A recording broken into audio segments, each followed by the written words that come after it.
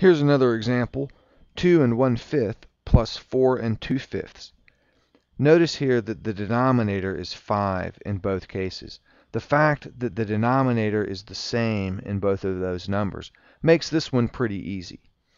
Let's rewrite the problem such that we have improper fractions instead of mixed numbers.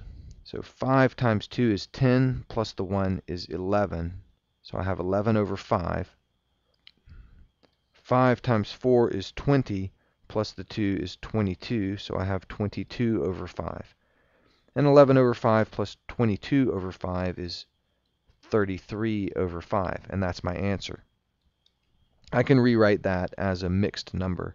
That's 6 3/5.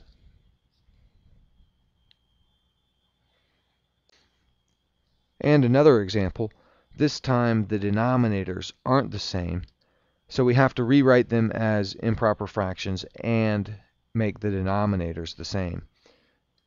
So 2 1/3. 3 times 2 is 6, plus 1 is 7. So that's 7 over 3, plus this, 4 1/5. 5 times 4 is 20, plus 1 is 21. So I have 21 over 5. Now the common denominator will be 15. So each of these fractions will be rewritten with the denominator of 15. I have to multiply 3 times 5 to get me 15. So when I multiply my 7 times 5, I get 35. So I have 35/15. And in this fraction, my 5 has to be multiplied by 3 to get me a 15. So the 21 has to be multiplied by 3 to get me the numerator. 21 times 3 is 63. So I have 35/15 plus 63/15, and that equals 98/15.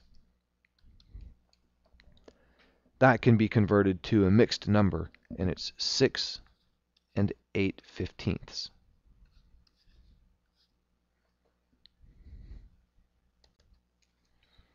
Three and a half minus 1 2/3. This is a subtraction problem. All the previous examples we did were addition problems, but we'll attack this one the same way.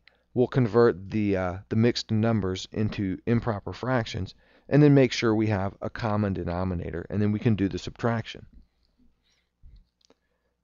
So 3 1/2, 3 times 2 is 6, plus that 1 is 7, so I have 7/2 minus, here I have 1 times 3 is 3, plus 2 is 5, so I have minus 5/3. 7/2 minus 5/3. I can't subtract the 7 and the 5 directly because they're unlike fractions. I need a common denominator, and you can probably see it will be 6. Instead of 7/2, I'll have 21 over 6. And instead of 5/3, I'll have 10 over 6. And now we can subtract.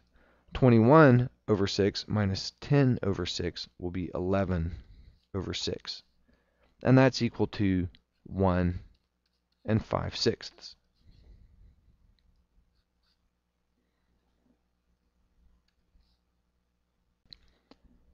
Four 7/10 minus 2 1/6.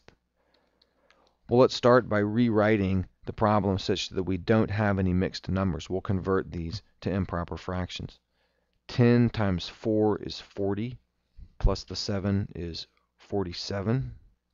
So I have 47 over 10, minus, the second number is 6 times 2 is 12, plus the 1 is 13. So I have minus 13 over 6.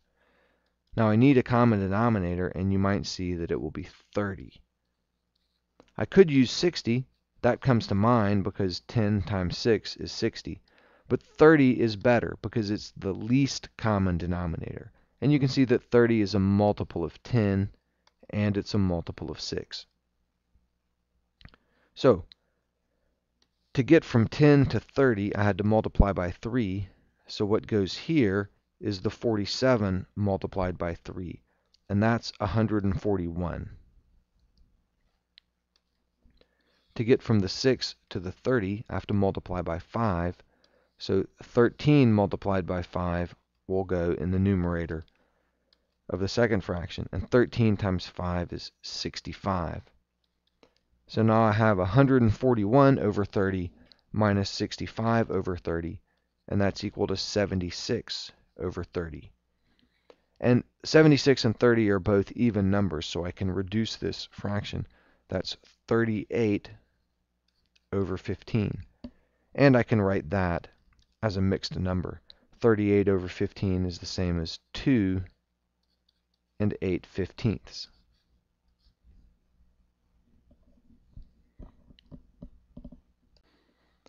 Here's another subtraction example, but in this case one of the numbers is a regular number, a whole number, instead of a mixed number. Well, to do this, we just write them both as fractions. So instead of 6, I'll write 6 over 1, and instead of 2 and a fourth, I'll write 9/4. And you should see how I got that. 4 times 2 is 8, plus 1 is 9. 6 over 1 minus 9 over 4. Well, the least common denominator is clearly 4. 6 over 1 is the same as 24 over 4. 24 divided by 4 is the same as the 6. So I have 24 over 4 minus 9 over 4, and that equals 15 over 4. And that, of course, can be written as a mixed number, 3 3/4.